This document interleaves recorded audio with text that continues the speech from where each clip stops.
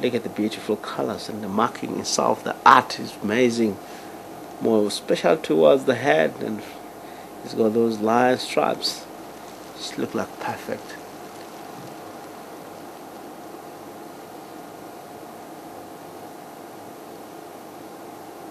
If you look at towards the heads directly, it looks like they have a triangle shape stripes.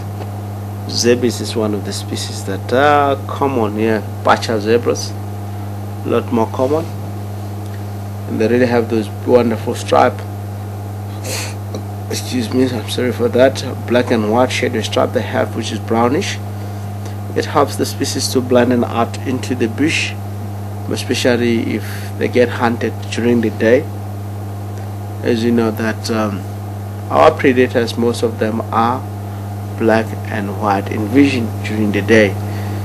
So these species, when they move, because they're more bushes are more like grayish in color, when they move and the depths and when the bush itself is more like black, when they move, it's easy to break an outline of the species itself.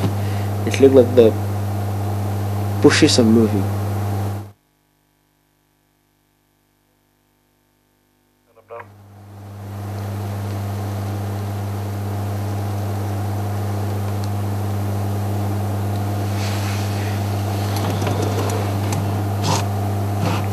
Amazing.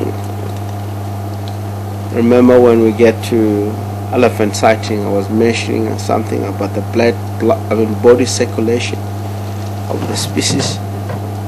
Dark gray or black color is for absorbing the heat. The white is to reflect, as we all know that the species of zebra is one of the good species when it comes to body circulation. The color that, or the art that they have on the body itself, it helps quite a lot when it comes to body circulation itself. They have black, they have white. If it's hot, they really reflect a lot of heat.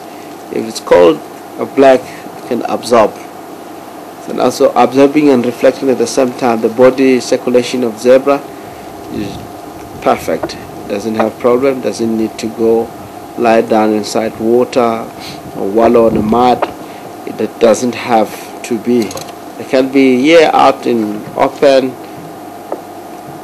It won't be a problem. Although the species, by their nature, you find zebra in the very low grass in the open terrains is where zebra function most of the time. If you go more southeast from in Cheetah Plain area, east south of Bush Lodge, you're going to notice more than 100 or 200 zebra all in total, because they really prefer an open terrain. If you look at the female, that she's got a very fat belly. She is pregnant, as you can see there. Few of them look like pregnant. And also this species, one of the species that really is amazing. It could be drought into the area. You will never ever get to see a zebra collapse, because they're having a bacteria on their stomach which it produces a lot of gas. They eat quite a lot of grass, but it helps the gas itself to fill up the sac too. They always sustain in a drought season.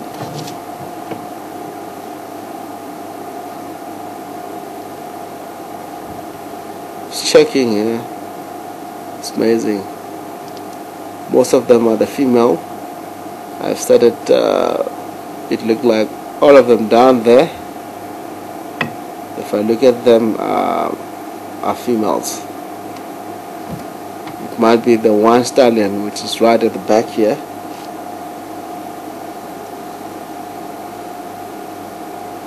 All of them, 5 of them are all females, only one male. He's a lucky man. He was able to mate with 5 females all together. And you know that stallion, a little bit of interaction to try to stop with a baby Waterbuck.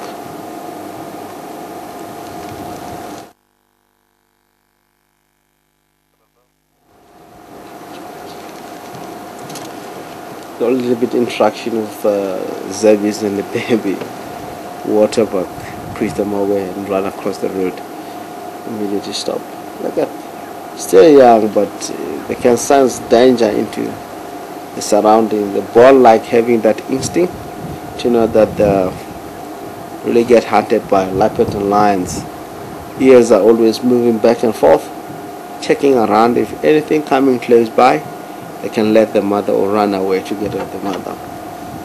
So, as I said, you walala wasala, you snooze, you lose. If you don't check around, you get killed. Because the zebra coming so close, as you can hear them a little bit snoozing, indicating danger. Look at the zebra, that baby is a danger.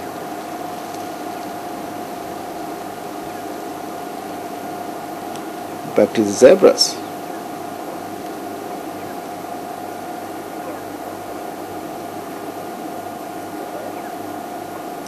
Zebra, they protect themselves from predators by running away.